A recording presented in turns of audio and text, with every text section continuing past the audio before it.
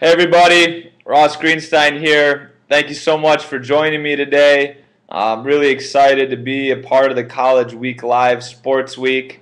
If you guys don't know much about me, I'm the CEO and founder of Scholarship for Athletes, which is a consulting company for high school athletes and their families. I'm also the founder of Scholarly Life, which is online video series that we put together to help student athletes and their families through the recruiting process. Real excited to kind of share with you guys one aspect of the college recruiting process today. If you guys have any questions at all throughout the process, please just type them in. We're happy to answer them. Looks like we'll be together for about an hour here. Put together a short PowerPoint presentation. It's got some video in it, and hopefully you guys learned something today. So enjoy it, and just ask questions, and I'll answer them. So let's start with the PowerPoint. It's Scholarly Life, College Week Live. We're going to talk a little bit about the facts of college recruiting. We're going to talk about Scholarly Life, what it is, kind of what the whole video series is about. And then we'll talk about the three things that student athletes must consider as they go through the recruiting process. Some facts. So every high school athlete can play college athletics. And what we mean by that is that if you're a high school athlete and you're competing at a high level, you're playing your sport, you're training off the field, there is a college out there for you, whether it's D1, D2, D3, junior college, or NAIA. We've never had a college athlete a high school athlete that wanted to be a college athlete not be able to do that. Now, obviously, we understand that not every student athlete can go to every school they want to go to, but if you want to play college sports, I guarantee you there's a college team out there that would love to have you. Recruiting process is highly competitive. I think most people know that there's much higher demand than there is supply. There's hundreds of thousands of athletes from all over the world that would like to play college athletics every year, and all the athletes out there are competing for very few scholarships and roster spots. So it is very competitive. We view the recruiting process very differently than I think every other company out there that I've seen, and we look at it as a real-life job interview. What that means is that the college coaches are looking to hire student athletes, whether for a roster spot or for a scholarship, and we consider it a job interview. So the student athletes are looking for a job, they're looking for a roster spot, they're looking for a scholarship, and the college coaches are looking to hire. If you agree with us that it is a job interview and the student athletes and their parents treat this as a job interview, then the process can be pretty smooth as long as they just listen to what we need to do.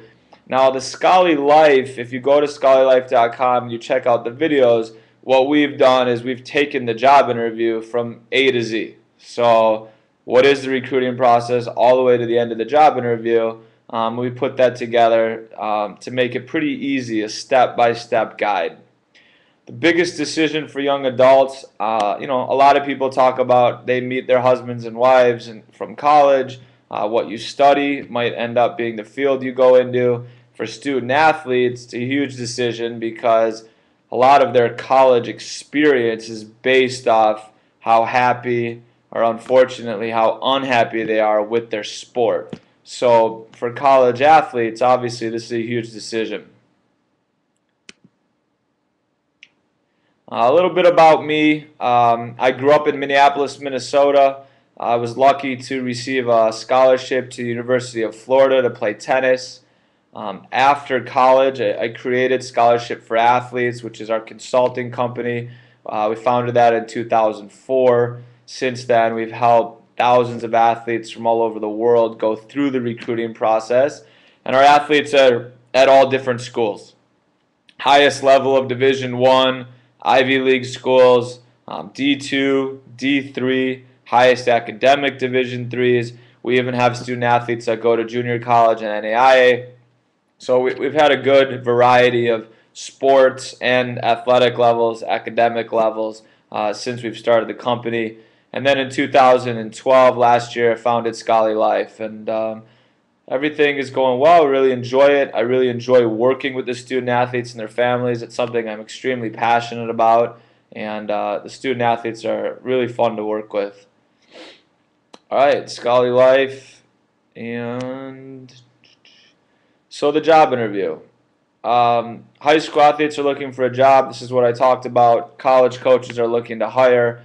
Again, I think it's really important for parents and student athletes to understand that that's what the recruiting process is. What is the job interview? How does it work? Obviously, there's a lot of details there, but if you understand that it's a job interview, and if you're an adult, you've been through a successful job interview, or you know what a successful job interview looks like, you should be able to help your son or daughter through the process. So we got a little trivia here. First correct answer, if you type it in, that would be great for all the people participating. What 3 things must high school athletes do to receive the best job offer? If you guys have any guesses, that would be awesome. 3 things high school athletes need to do to receive the job offer. Any participants? Samantha, got any guesses?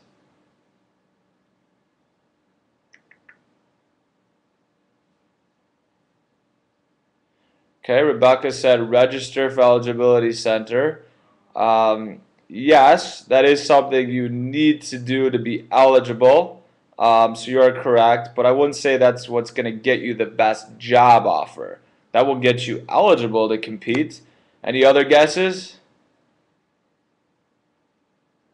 What do you do so that the coach hires you at your top school? Get the best job offer. Any other guesses? All right, I'll give you the answer. Here it is. First thing you got to do is network, which means you've got to get to know college coaches, high school coaches, athletes, current college athletes. The bigger your network is in the recruiting business, the better job offer you're going to get.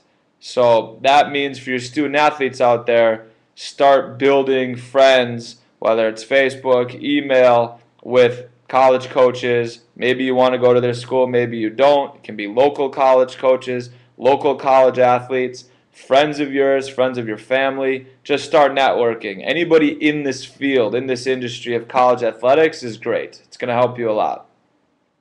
2 is building relationships, which means after you've networked with these people, you want to build relationships with them. And so what we're talking about is after you maybe meet your local college coach, so let's say you're a volleyball player, you might not want to go to your local college, but if you build a very good relationship with your local college volleyball coach and they know you and they know your family, that coach will someday help you. They can answer your questions about the recruiting process, and maybe they'll pick up the phone someday and say, hey, I've known this girl or boy for 3-4 years. I've known the family. They're a great kid. They didn't want to come to our school, or they're not a fit for us, but they would be a great fit for you. And so really important that we network and build a big list of people we can get to know and ask questions, and then build that relationship so we can ask them favors as we go through the process. So I always say you should network with hundreds of people, but if you build relationships with 10 people, 10 college coaches and 10 college athletes, that will help any student athlete get the right job. Number 3, interview effectively. Something I've talked about before. Interviewing effectively is very important. It means writing thank you notes. It means following up on emails. It means when a coach calls you, you call them back. It means when you go visit a school, you thank the people you've met on your visit. You ask the right questions. There's probably 100 things I could tell you to do to interview effectively. But the 3 main things, if you get anything out of this talk today, as you're doing the job interview, is you got to know how to network, got to build relationships, you got to interview effectively. If you have questions about how to do those things, You could go to scholarlife.com at any time, sign up. Some of the videos are free. Twitter, Facebook, YouTube. We've got interviews on YouTube. All that stuff will help you with those three things. Here comes, it looks like, the first video. To pick the best university for your son or daughter, it's important to have a clear understanding of what kind of college experience your child is looking for. This means understanding the big three factors in college athletics. These include academics, athletics, and social. There are a number of different variables to consider when looking at schools. For example, the coaching staff, athletes on the team, practice sessions, playing time, and scholarship money. Because every college program offers a different balance between the big three, it's important to understand what balance the college program is offering. For instance, if you were looking for a new job opportunity, you would look at a number of factors. For example, the number of hours employees work, the amount of travel that is expected, and the amount of time you would receive off. Similar to a full-time job, high school athletes looking to commit to university for the next 4 years of their lives need to seek out the right balance. Rebecca, I do not know why it's echoing. Let me ask Samantha real quick.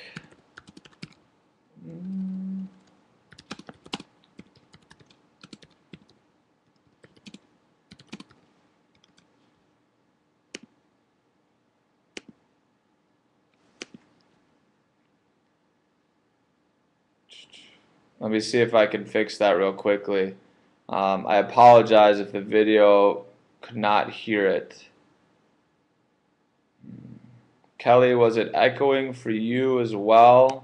I don't know if Samantha, if you could hear it.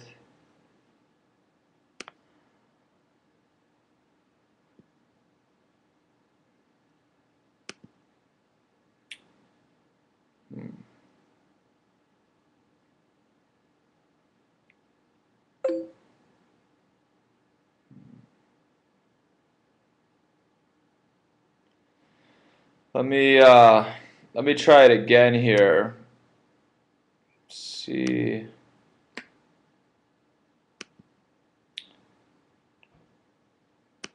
Alright, we'll just move on. I'll try another video here in a second. Let me know if it's echoing. So, what we talked about in that video was the academics, athletics, and social, which are the big three in college athletics. Very important that student athletes find the right balance between academics, athletics, and social. Let me try one more video here, see if it's working. If it's not working. Athletes in college have very little time for anything but academics and athletic activities. For a collegiate athlete, a typical day could include practice or training in the morning, class during the day, practice and training in the afternoon, dinner and studying at night, before going to bed and doing it all over again the next day. Top play. Talk with your child about the balance they are looking for in their college experience. How was that, Rebecca? Did that echo? I tried to turn the volume down as well.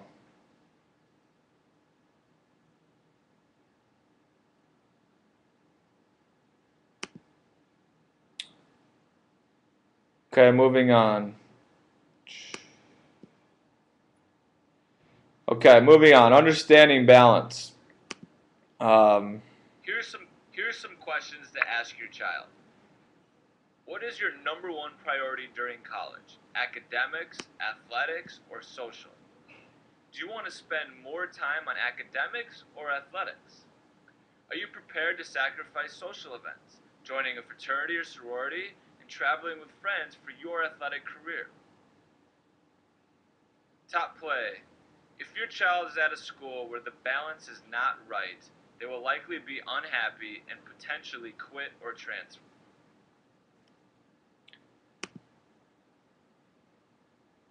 Okay, so there again, we're talking about balance, about that if the balance between athletics and academics and social is not right. So what do we mean by that? What we mean is that if the athletics is just too much, it's too overwhelming, there's too much practice, there's too much training, there's too much traveling, it's just too intense, kids will quit and transfer. And that's normal. With the academics, if they're struggling to keep up academically and the student athlete expects certain grades and they just can't keep up because of the athletics and they're not getting enough sleep, they're missing too much school, it's hard to keep up with the students in the class. If that's happening, again, students will tend to quit or transfer. And so it's really important that student athletes find that balance. Now, social, I tell all student athletes you're going to have very little time for social life. But, again, for some athletes, it's important. Some athletes do want to try to be in a fraternity or sorority or be in some kind of club. And if you're always studying or playing your sport and you have very little time for a social life, it'll get overwhelming for student athletes, and that will cause them to quit or transfer. And so again, I know I'm repeating myself, but it's very important to find that balance. So we got another trivia question here. What is one way to find out the balance a university offers? So how do you find out what balance the student athletes have between academics, athletics, and social? Let's see if we get any answers here. Talk with current athletes at the school. Rebecca, very good answer. Kelly, any guesses?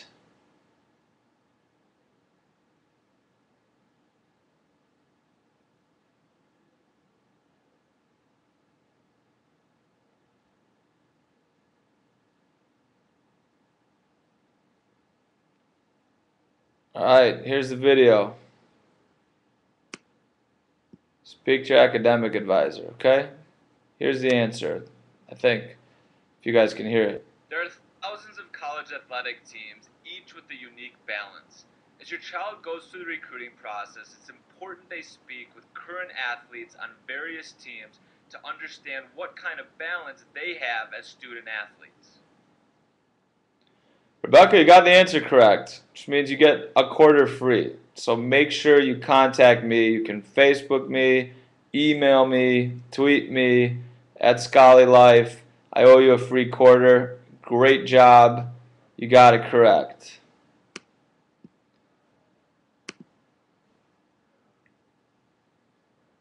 Finding the right balance between academics, athletics, and a social life is the most important part of the recruiting process. College athletics can be a fun and exciting time for a young person, but only if the balance is right. The university that your child chooses will inevitably change their life forever. My affiliation to the University of Florida goes well beyond my work life. Some of my best friends today are my old Gator teammates. Set your son or daughter up for success and help them find the right balance they're looking for. Actions to take now. Ask your child what percentage of their time as a collegiate athlete they want to dedicate to academics, athletics, and a social life. So again, that's kind of the key question of today's topic and video. Make sure as student athletes, you guys can change your mind throughout the process. That's okay. But if you think about 100% of your time, what percent do you want to do athletics? What percent do you want to do academics? And what percent do you want to do social?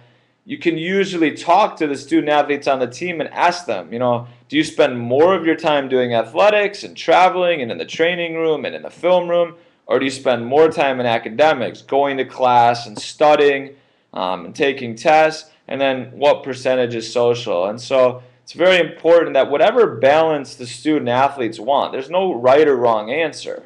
You just got to make sure you find the school where the team has the balance. Now, it's important to also know that the student athletes on the team have already created the balance. So whatever the balance is, it's probably not going to change. So now maybe as you get older and you become a junior or senior on the team and you're captain, you might have a better influence on the team. But when you show up as a freshman, whatever the culture is of the team, whatever the balance is that they have, that's what you're going to be walking into. So here's a kind of a top play. Talk to your child, talk to the student athletes about the balance they're looking for in their university experience. Make sure they consider universities that have the right balance. And then you can follow the Scholarly Guide for step-by-step instructions on everything your child must do to find the right university. So this video that we've kind of broken up is available at scholarlylife.com, so you can watch it again. If it was echoing, it went a little quick. But hopefully you guys kind of got an idea about how the whole balance works. You got to talk to the current athletes on the team. They're the only ones that can really tell you about the balance of the team.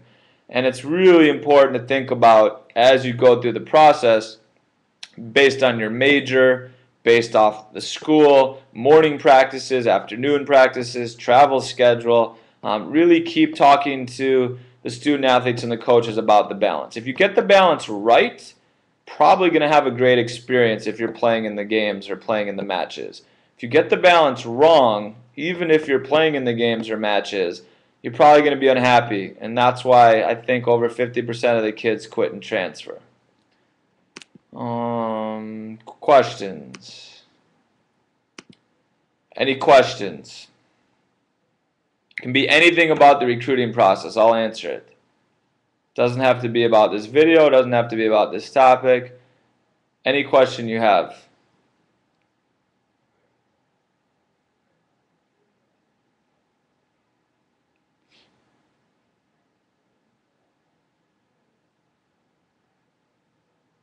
Come on, Callie. Come on, Rebecca. I'm here. You can ask anything you want.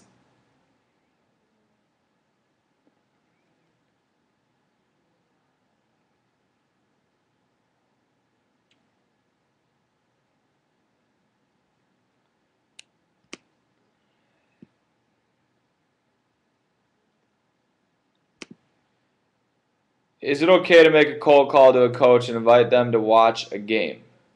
So Rebecca asked if it's okay to make a cold call, just call a coach and invite them to watch a game. So Rebecca, the answer is yes. It is okay. You can call a coach at any time. Now, the answer is short answer, yes. Long answer, the college coach is not going to come watch your game unless they know you and have built a relationship with you. So it's very important that you find out, first of all, the coach you're calling, do you have the grades, do you have the test scores, and do you have the athletic level for that coach? Rebecca, if you can, just let me know what sport you play and what year you are in school. That'll help me answer your question as well. What sport and what year are you?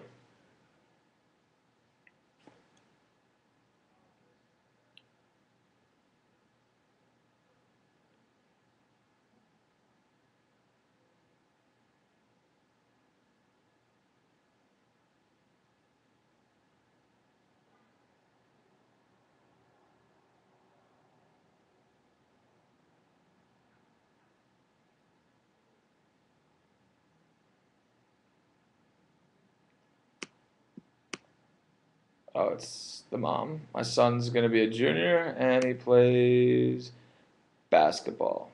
Okay. So for your son as a basketball player, what you want to do is you want to find some schools that are interested, and maybe you're right. Maybe it's a D3, maybe NAI. But again, some D3 teams, we've got basketball players at some top Division 3 teams, and those top Division 3 teams will beat low-level D1 teams. So it's not so much about division. So be careful with making, only looking at certain schools. But if you go to the Scholarly Guide and you watch it, what you'll see is if your son gets to know some coaches and they say to you guys, okay, yes, the level for him, yeah, we'd be interested. And like you said, if he's tall, every coach is looking for tall players. So if you have him build a relationship with some coaches, he sends them his grades, his test scores, what high school he's at, and the coach says, you know what? Yeah, this is a kid we could be interested in. Your son needs to call the coach, talk to the coach, and ask them some questions. The big three questions that he must ask are also in the Scholly Guide and the Scholly Life videos. So again, I know I keep saying it, but if you go to SchollyLife.com and you watch the Scholly Guide, it'll tell your son everything he needs to do, and then it is appropriate for him to say, hey, coach, here's my schedule, here's where I'm going to be playing. Probably, it's got to be a local coach. And again, it's okay if your son doesn't want to go to the local school. Don't stress about that. It's still good to have the local college coaches watch him play. Again, it's a job interview, and if the local college coach says to you, hey, Rebecca, I really like your son, he'd be a great fit for us athletically, academically, and your son decides, you know what, I'm not interested in staying close to home, I want to get away from my parents, that gives you a great idea of what other schools could be a fit. So I do recommend you ask a local coach to come watch a high school game or an AAU game or whatever he's playing in. See if you can get a reference. You can also go to a camp. College camps are great. The coaches are there. They'll be able to watch him, obviously, and get to see him play and give you guys an idea of his level. So there's a lot of work to be done before you ask a college coach to come watch you play. But yes, you should ask college coaches to say, hey, here's my schedule, here's my games. Be great if you could get a chance to come watch me play. And then obviously if the coach does come watch, make sure your son thanks him, writes him a thank you email, and you can follow up from there. So hopefully I answered your question. The answer is yes, but got a lot of work to do beforehand. It's a great question. Any other questions? Keep asking. Ask as many questions as you want. And did that help? Did that answer your question?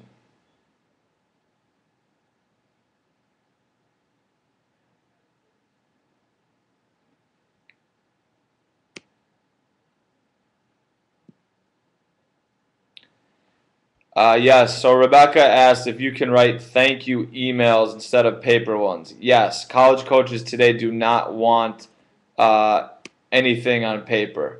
Always email. College coaches barely check their mail today. They'll lose it. Emails are fine, perfectly acceptable. Whether you're sending a coach a resume, do it by email. Whether you're sending them a thank you email, you can definitely do it by email. Thank you note. So yes, emails are perfect. College coaches prefer it. They all have smartphones.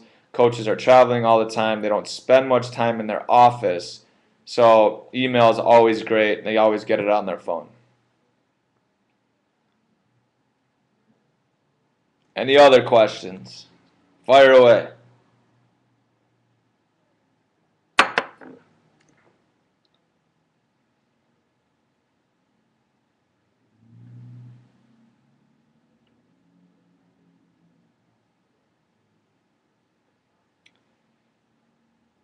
Forgot to add this slide. If you guys are interested in buying the Scholly Guide on SchollyLife.com, because of College Week Live, we put together a 50% discount for you. So if you do decide you want the videos and you want to get the education about how to do the entire recruiting process, just go to SchollyLife.com, and if you buy one quarter or you buy all of it, you get 50% off by typing in College Week into the coupon code.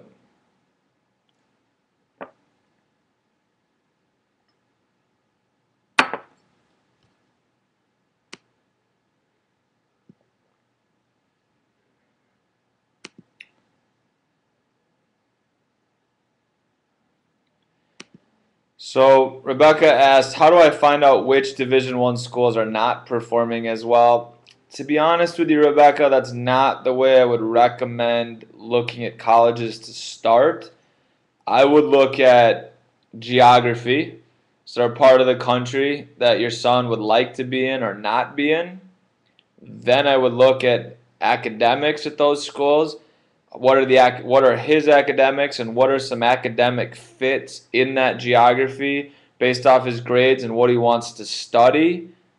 And then if you have a list of schools in a geography academically that fit that he would go to if he was not an athlete, that's where I would start. Don't worry if it's D1, D2, D3. Don't worry about the level. Just take 8 to 10 schools that he would go to if he was not an athlete, that fit, what he's looking for academically and geography, and then send the coaches an email. If you do the email properly, the resume, which we talk about in Skylife, how to do that resume, add in a video. The fact that he's 6'7", he's tall, they probably, might show some interest. If they don't, so for example, there's 2 or 3 D1s and 2 or 3 D2s and 2 or 3 D3s and 1 NAI and 1 junior college, you'll find out quickly based off their responses if they're interested, and if you have a video of him playing in an actual game in the resume, just a quick kind of live game action, 5 minutes of game footage that he's playing, and the coaches will know everything they need to know. They'll be able to say, yes, okay, we're interested, we want to learn more. Now, what's frustrating is that a lot of the coaches will not reply to the email. So be careful there. Make sure your son follows up with a voicemail. Just like a normal job interview, if he does send the coach a resume, he's got to follow up with a phone call to make sure they received it. How do I provide the video? So Rebecca asked, how do I provide the video, upload to YouTube and give them a link? Yes, that's exactly right. Take a game. Maybe there was a quarter of the game or 5 minutes of the game live, no edits, where your son played really well. Got some rebounds, maybe blocked a shot, maybe scored. Do not edit that and put those 5 live minutes, offense, defense, they can see everything, and just put that in his resume with a YouTube link. If you sign in on ScholarlyLife.com, there's a resource center, talks about how to make the resume, and the resume in there will be very good. It kind of explains to you where to put the video, and you just put, hey, here's a link to my video, boom, coach clicks it, it opens up, they watch the 5 minutes. You need to make the resume and video as easy as possible for these college coaches. They get 10,000 resumes a day, so the easier you make it, the better.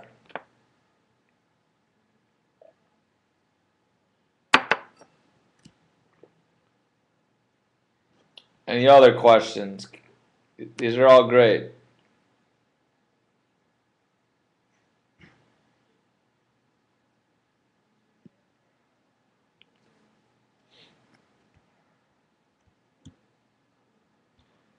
Actually, Rebecca, I owe you a quarter, so if I give you a quarter, first quarter, this will get you started, help you with everything you need to know.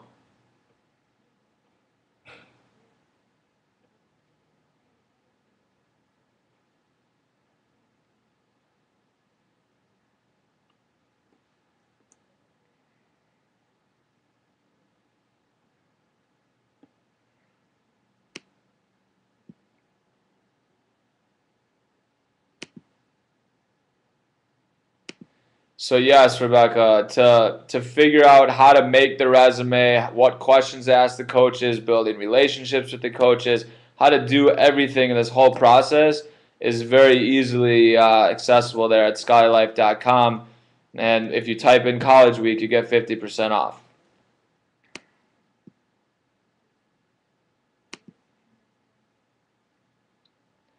Kelly asked a question. Do you think it's a good idea to go to the same school as your siblings? Yeah, I mean, I wouldn't say it's not a good idea. Obviously, your siblings know what it's like to be a student athlete at that school. If you feel like everything you've heard from them, you would enjoy it, I'd say yes. Now, the main thing I would say, Kelly, to answer the question is you've got to have something to compare it to. So if your option is option A with your siblings, what is option B, what is option C, and what is option D, and how are they different on and off the field of play? Kelly, if you tell me what sport it is, that would make it a little bit easier for me. But in general, I would say yes, there's no problem with going where your siblings are. They should know the coaches. They should know the academic advisors. They should be able to tell you exactly what it means to be a student athlete, and that will help you learn if that's the best school for you. Obviously, you got to look at 2, 3, 4 other schools, learn what those schools are like on and off the field of play so that you can compare it. And then decide, for you as an individual, what's best for you. You're probably a little bit different level athlete, either a little bit better, a little bit worse than your siblings. Most people can't be the same. Academically, probably a little bit different. Socially, a little bit different. So, got to take all of those things into consideration to make sure that the school they're at is the best fit for you. Did that help?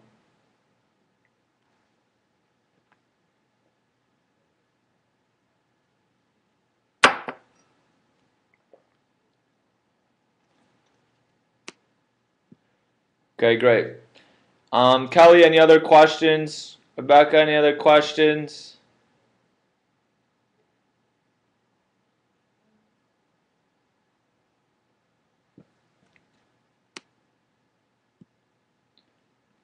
Okay, Rebecca, thank you for joining me. Just get in touch with me. You can email me, Twitter, Facebook. Like I said, I owe you a quarter, so we'll get in touch, and I can talk to you a little bit more about the guide. Kelly, do you have any questions?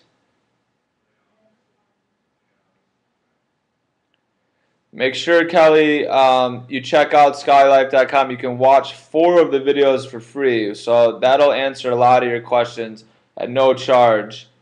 And if you want help step by step, you get the 50% off with College Week. So, all right, well, it looks like those are all the questions. I hope this was helpful. I hope you guys learned something. Again, if you have questions at any time, contact me. I appreciate you guys joining me.